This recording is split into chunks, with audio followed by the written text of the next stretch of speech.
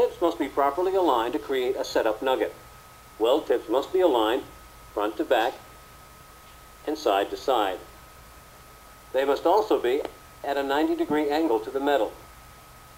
Properly aligned weld tips contact the metal along the same center line and apply equal force to the metal. Properly aligned weld tips create a symmetrical hourglass flow of current. If the weld tips are out of alignment, they will not contact the metal along the same center line, and the metal around the weld will be bent or deformed. This will distort the hourglass-shaped flow of current,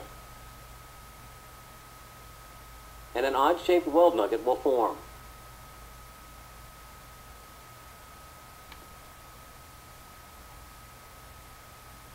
Weld tip force must be set properly to achieve a setup nugget. Weld tip force is what squeezes the metal together.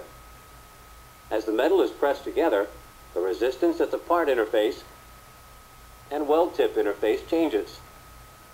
If weld tip force is low, the resistance will increase at the part interface and weld tip interface. When current flows through the larger resistance, it will generate more heat. If weld tip force is high, resistance will decrease at the part interface and weld tip interface. When current flows through the smaller resistance, it will generate less heat. When the proper weld tip force is applied, the resistance at the part interface will be much greater than the resistance at the weld tip interface. As current flows, the heat generated at the weld tip interface will be minimal, while the heat at the part interface will be hot enough to melt metal and create a weld nugget. If weld tip force is low, the metal stack-up will not be squeezed tight enough, and resistance at the weld tip and the part interface will increase. When current flows through the larger resistance at the weld tip interface, too much heat will be generated on the surface. Too much surface heat can create excessive indentation, surface expulsion, brassing, and blowholes.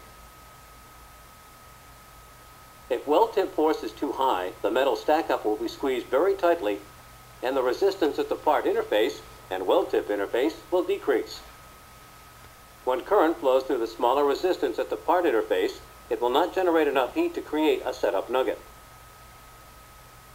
The amount of weld tip force needed is determined by the type of metal, the thickness of the metal, and the number of pieces being welded together.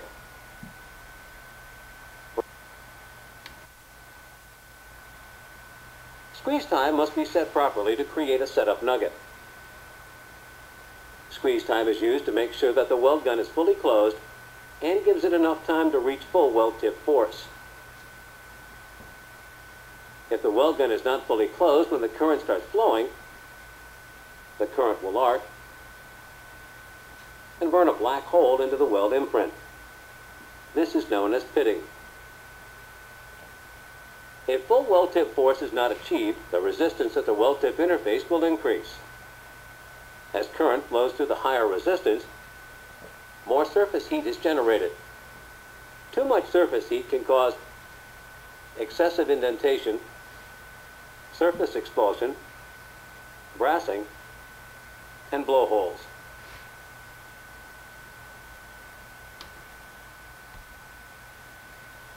The correct size of weld tips must always be used.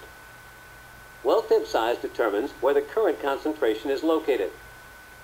The location of current concentration can be found by drawing an X between the edges of the two weld tips. The point where the lines cross is the location of the current concentration, and that is where the center of the weld nugget will form. The current concentration for a 2-thickness stack-up should be located at the part interface, and the current concentration for a 3-thickness stack-up should be located between the part interfaces. If the weld tip on the thin metal increases, or the weld tip on the thick metal decreases, the location of current concentration will move into the thick metal. If the weld tip on the thin metal decreases, or the weld tip on the thick metal increases, The location of current concentration will move into the thin metal. Weld tip sizes for 2 thickness and 3 thickness stack-ups